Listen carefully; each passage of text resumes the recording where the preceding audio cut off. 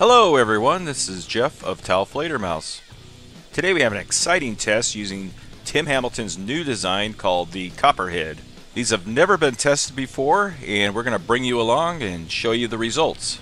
Now if you're not subscribed to Tim's channel, the Ballistic Machinist, be sure to do that right now. He'll be uploading his own tests very soon.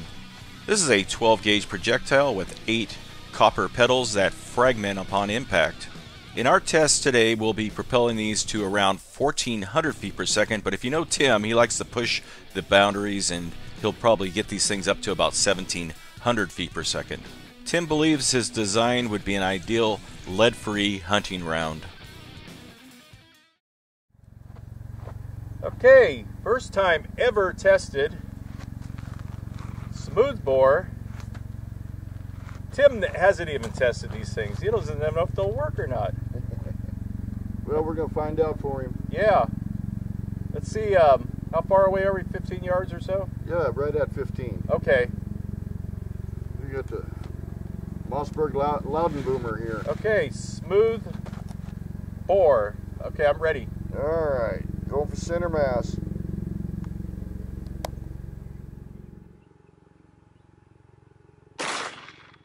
Oh my gosh, look at that thing fly. Yeah, so far it's looking excellent. Good stability. Point of aim, point of impact. Yeah. I guess I could... That thing just turned that thing into a... Just puckered that Kevlar up. That's the eBay Kevlar. Stopped it. There it is. Oh my. Wow. Let's see that. That's kind of cool. Well, folks, you're seeing it for the first time. The Copperhead in action. It looks like it's flying real stable. Accuracy was very good. And look what it did to that Kevlar eBay panel. And of course, because we're using a dry target, we're not getting fragmentation from hydrostatic action.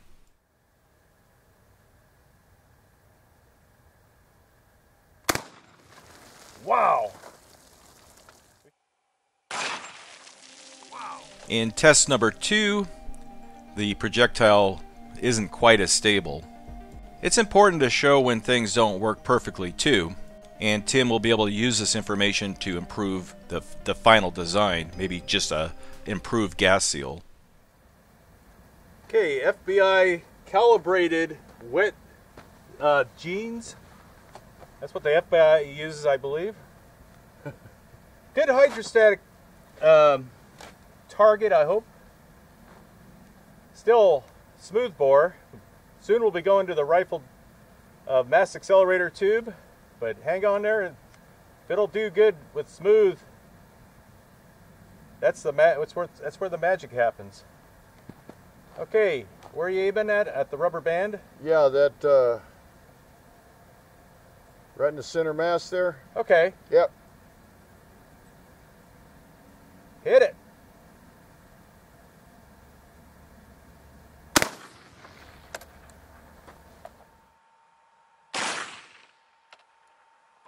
Our forensic team is on there.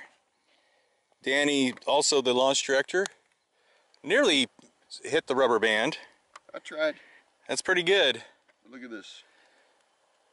Full pass through. Okay, now the moment of truth. Unravel those babies and let's see if we can find any other mysteries in there. There you go. You know, there's some sweet pants there. I bet you put these on eBay. Yeah, I could wear those still without being embarrassed. I'll look hip. Genuine Levi Strauss. Heck yeah. Is there any sign of fragmentation? I'm not sure if this... Yeah. Oh, there's one. Okay. There's one. Just shook it out of the pant leg. Okay. Who doesn't like a pair of sexy pants like that? Test number 3 did a little better, a little more stability, but again we see that O-ring getting shredded. That's an important clue that I think Tim will be able to work out. If you look closely, you can see that the projectile has fragmented. A lot of the little copper teeth are flickering around in the sunlight. What's really surprising in this shot is it didn't look very impressive in real time, but look how it just liquefied that denim material. That's just wild. Okay, the block of clay. I think it's going to disintegrate that, but full rifling this time. Spin. Let's see if it makes it more accurate or not. Okay, are you ready? I am ready. Engage. Jeez. There's nothing left of it. Okay, using full rifling, we have good spin, and it's really interesting how that O-ring is kind of stretched out from centrifugal force. The shot placement was a little low. That can always be adjusted for. And somewhere in that big mess is the copper petals that have fragmented. Absolutely impressive energy transfer, especially to that laminated flooring. It just tore that thing up. Did not expect that to happen. Okay, wet magazines. Actually, a very good simulation of meaty tissue. Inexpensive, very informative of what's going on. Rifled barrel again.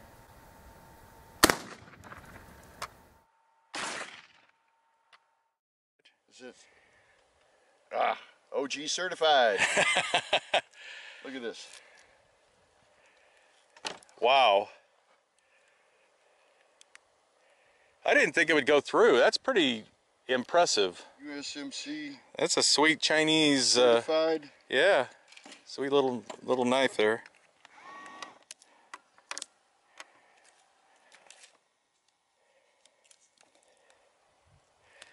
In fact, we ought to do a Foster just to compare. People are like, shoot a normal slug. What the heck's a normal slug, you know?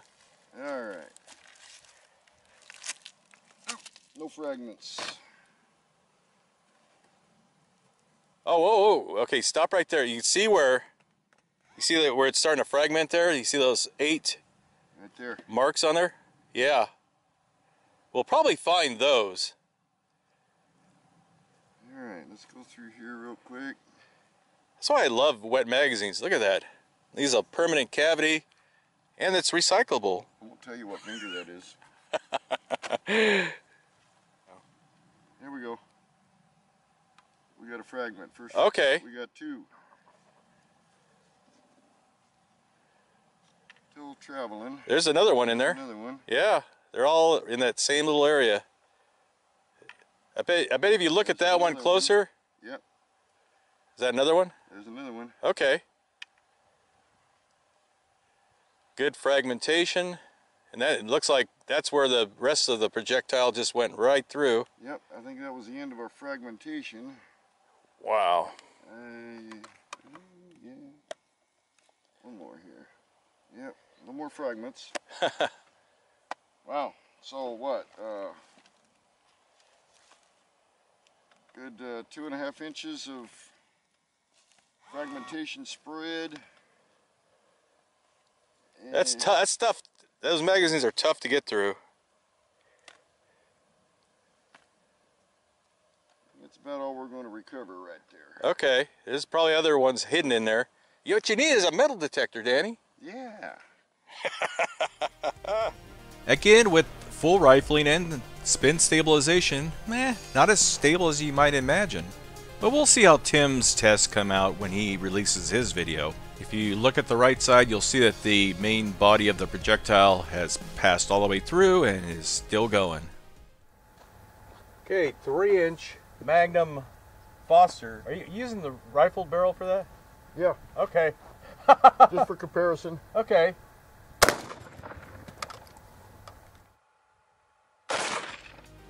Now in this test, a lot of wackiness is going on. Here comes the True Ball Foster slug. Pretty darn accurate even through rifling, huh? And then the wad, following a couple feet behind it, enters the same hole. That's a pretty accurate wad. But wait, there's more. As we could see, the Foster slug is all mushroomed out. It's kind of the shape of a donut at this point, but it had just enough energy to fall out the back of this stack of wet magazines. That's pretty wild. There we go. started expanding, getting a little fatter. This is a little different type of damage. Really tearing things up, and that's about where the wad stopped. Oh, look at that. It broke. Yep. Yeah, that thing barely squeaked out the back. That's funny. I think I even saw it on the high-speed camera just bouncing off the table. Huh. Yeah. I didn't, you know, that was a 3-inch shell. All in the same hole. Yeah, that's, wish I was that accurate. Triple tap. Let's do a ballistic gel test with these, with our ballistic booger.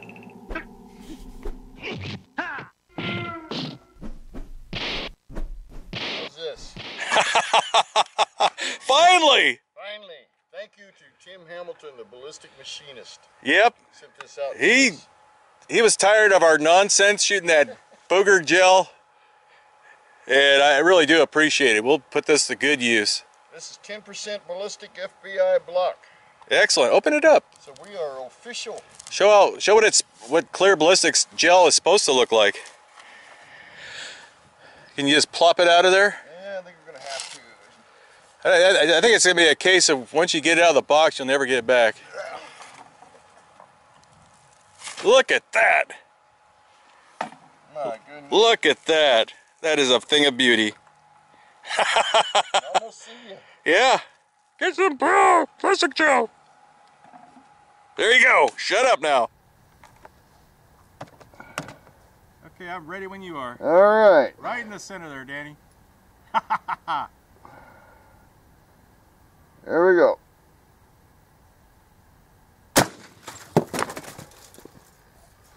Oh my.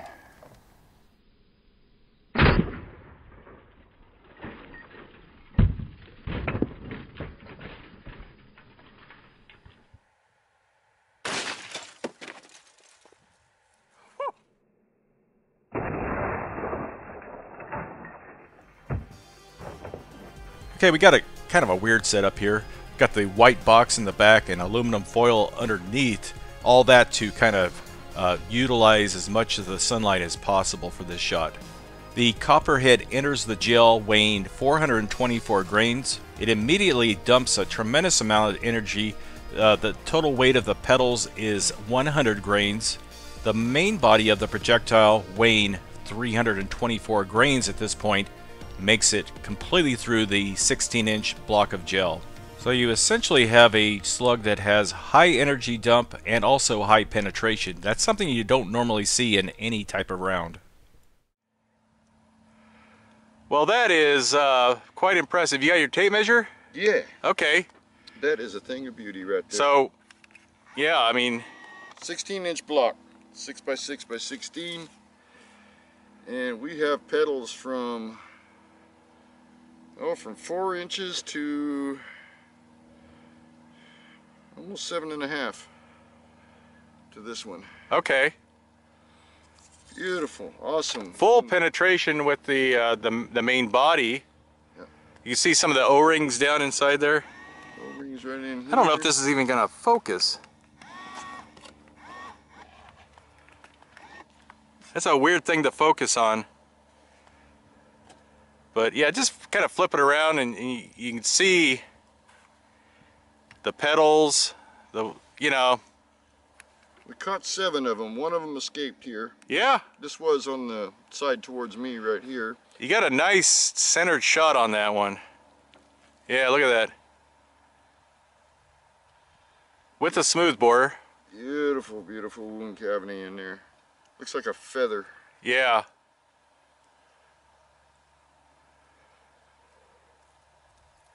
Got a few O-ring pieces in there that disintegrated. Yeah, some back here. Yeah. If you notice right here, some of the pieces of O-ring followed the petals out. Yeah. It just it's expanded so quickly it just shattered the O-ring. And Clear Ballistics is supposed to send us another block, so we'll be able to just keep this one doing this again. Yeah, this one went all the way through, so we get another block, we can stack them up and catch the core. Yeah. Awesome. That's Awesome. pretty good penetration there. And the one that escaped, we found it on the ground here. yep. We had to we had a box in behind here for lighting, get a little bit better Yeah, contrast. it looked a little better with the white background than with the brown or whatever. And this one went through the box. Yeah. Not bad at all. Thanks. I like it. Well, I hope you enjoyed the video. A big thank you for everyone who has rated the video. Always enjoy reading and replying to your comments. And we also want to acknowledge the generosity of our Patreon supporters. We got an interesting email from Patreon the other day saying how they recommend that we get rid of our $1 tier. It's like, yeah, you can make more money if you just ditch all those people that give $1. And it's like, that's most of our people, you know, and if we did that, we would be slapping them in the face. So thank you guys for your support. $1 means a lot to us. Thank you.